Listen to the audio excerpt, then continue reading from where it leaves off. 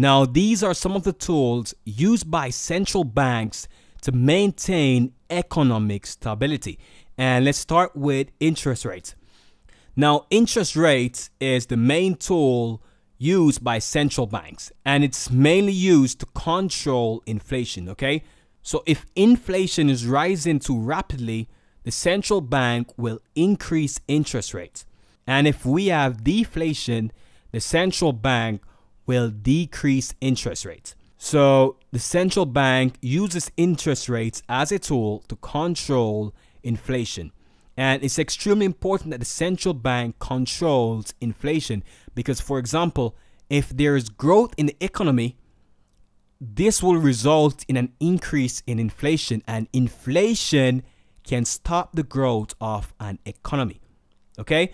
So if an economy starts to grow, if inflation starts to rise too rapidly, this can stop the growth of an economy. This can stall the growth of an economy, which is why the Fed has to pay keen attention to inflation, and the Fed has to use interest rates to control inflation. If inflation is rising too rapidly, the Fed has to increase interest rates to control the money supply in the economy to decrease the rate of inflation.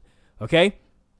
Now, price limit is also used by central banks. For example, in the past, the Swiss central bank used price limit to prevent their currency from becoming too strong. So at particular levels in the market, the central bank would enter the market selling their currency to decrease the value of their currency. Okay?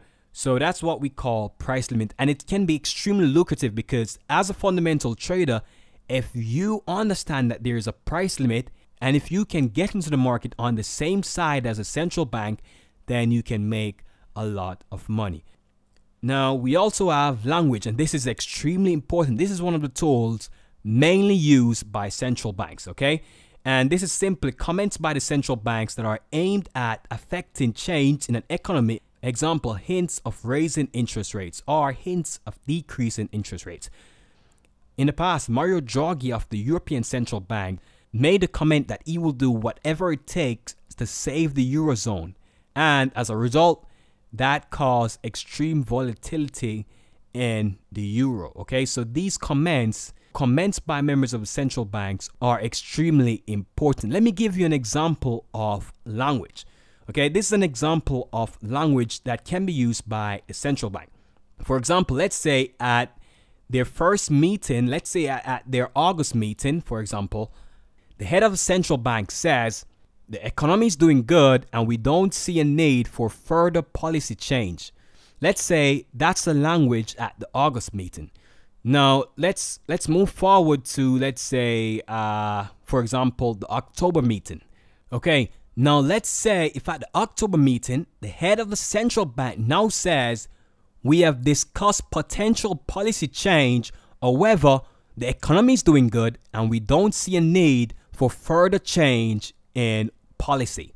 Now, these two statements are different, and this can really move the market because at the August statement, they never mentioned that they discussed policy change. And now at the October meeting, they disclosed that they actually discussed policy change. So that's so simple. That's how subtle language can be, and it can have a great impact on the market. Okay, so we have to pay keen attention to what the head of the central bank says. We have to pay attention to the language used by the head of the central bank. Okay, central banks can use language to affect change in an economy. Now, another tool used by central banks is quantitative easing. Now, quantitative easing is done to boost the supply of money in a country in an hope to spur growth in the economy. So they print money and they pump that money in the economy to try and spur growth in the economy. This is quantitative easing, and in doing so, they decrease the value of their currency. Okay, so whenever a central bank is engaged in quantitative easing, we can really make money trading the currency of that central bank, because quantitative easing will weaken the currency of that central bank.